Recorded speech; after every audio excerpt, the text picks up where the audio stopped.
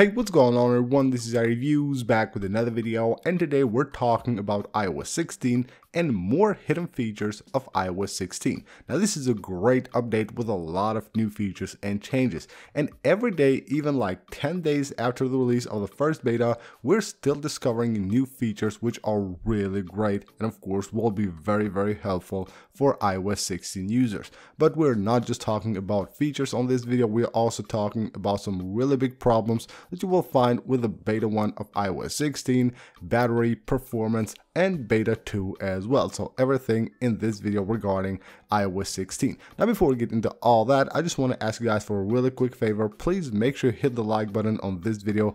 That like button actually helps out a lot and will help the video and the channel perform much better. So make sure you smash the like button. Let's first take a moment to thank NordVPN, the sponsor for today's video. Looking for a VPN solution for your iPhone? NordVPN got you covered. With an easy-to-use interface that lets you connect to more than 5,500 servers in 60 different countries with one click, and of course gives amazing speed, and it has been confirmed by the latest speed tests. NordVPN is the fastest VPN out there, and of course it offers amazing features like the double VPN for extra protection or the ability to play games not available on your country with just a click. Change the location and play any game you want. Have access from anywhere to content like movies or videos that are not available in your country or a country you have traveled to. And now the new anti-malware feature offers users a much safer and smoother online experience. With these advanced anti-malware capabilities, NordVPN has become more than just a VPN. It's now a powerful cybersecurity tool. Make sure you go ahead and give it a try by checking the link right down below in the description of the video. You can get an exclusive NordVPN deal by going to nordvpn.com/iReviews,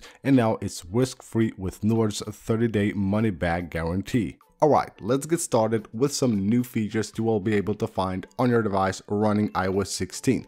First of all, if you go to iMessage and you're typing something here, the predictive text now will give you suggestions of contact's name. You know that you can mention someone on iMessage. Well, now if I just type something, so if I just type test right here, you can see it will suggest me the contact. So I will have basically the contact's name and the picture right there, which indicates that this is not a word that has been suggested, but it's actually a contact. And I can tap here and mention that contact on that iMessage. The Files app on iOS 16 also has gotten a big update and of course some really cool new features, and here's one of them. So let's say I just want to move this file to this folder right here. Well, now I want to get it back. Maybe I have done that by mistake.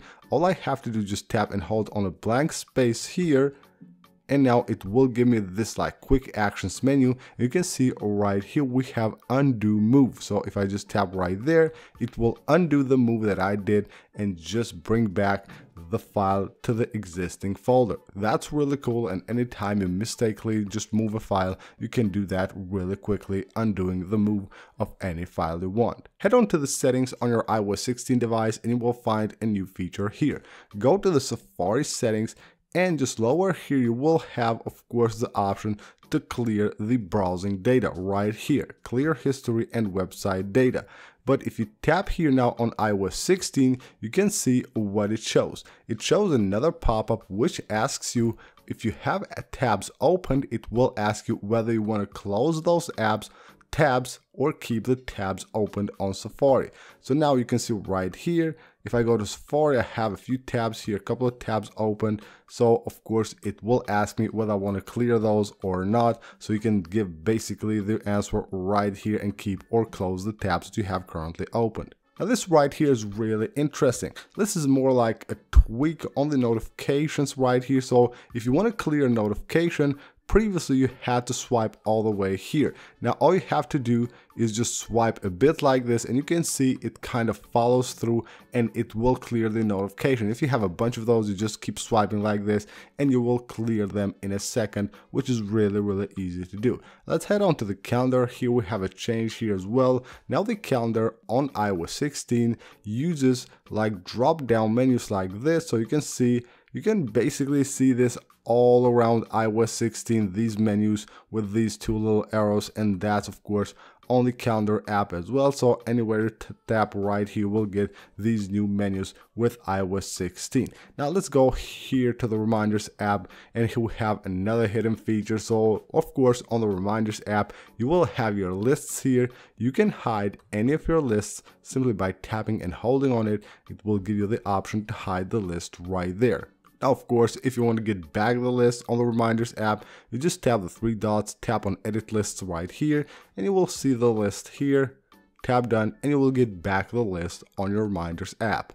And now let's talk about battery and performance on iOS 16 Beta 1. I know this is not that fair actually, because it's a big update and it's still Beta 1, so you cannot expect to have great battery life and of course great performance, but things are actually not that bad. There are certain parts where this lags a lot, but in general it's quite good actually for Beta 1 and such a major upgrade. Of course it's quite good. So going to the battery life right here, let's check out the last 6 days here so you can see what we got. So yesterday right here I got 7 hours on screen, 4 hours and 46 minutes right there off screen, and of course with like probably 120% battery charge.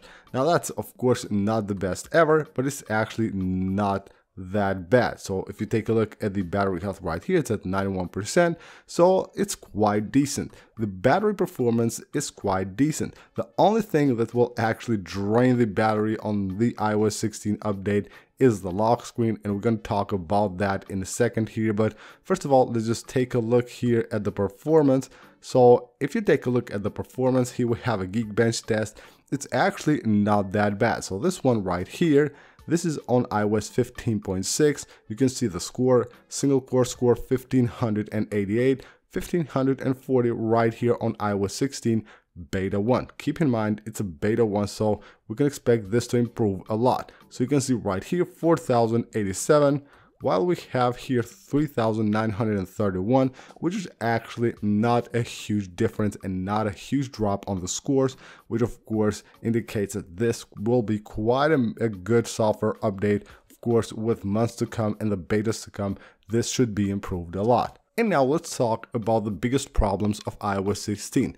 Of course, the biggest change is the lock screen, so you can expect it to have problems because it's a change, it's totally different, and it's quite buggy. So first of all, when you go to your lock screen, and of course you have the new option to customize your iPhone. When you go to your iPhone's lock screen here to customize it, you will notice that if you stay right here on this interface for like 30 seconds, your iPhone will get really hot. That's a bug that you can find on iOS 16's lock screen. It will heat up the iPhone quite a lot. And sometimes if you're charging your iPhone, meanwhile, it will stop charging until the iPhone cools down.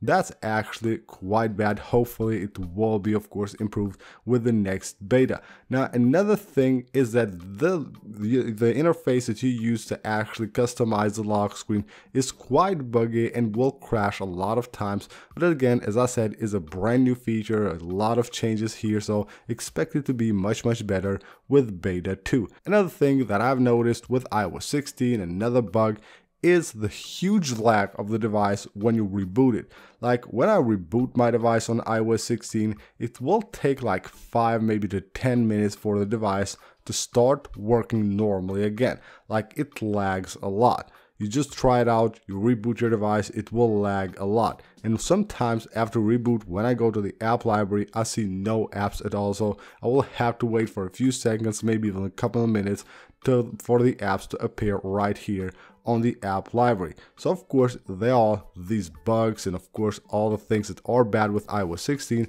but again, this being a beta 1, it's actually not that bad, and there are things that you can expect with a beta software. That's why this is not for the public to install on their devices. And last but not least, of course, we're talking about beta 2 of iOS 16. This should be very exciting. We should also get a lot of new features with beta 2. So you can expect that to be released to the devs next week, at the beginning of the next week. So it will be either Monday or Tuesday. These are the 2 dates. So 20th or 21st should be the dates that we get the second beta of iOS 16 released to the devs. So you can expect it, of course, as always, at 10 a.m. Pacific time. And then the beta 3 and public beta should come at the beginning of July, so you can expect it probably at 4th or 5th of July. These are the 2 dates that I would expect beta 3 and of course the public beta 1 to be released to the public. So that's pretty much it for this video, guys. These are some more new features of iOS 16, beta 2, and of course performance, bugs, and battery life. Thank you guys for watching the video. Subscribe for more videos like this. Leave a like on this one if you enjoyed it. I'll see you on the next video.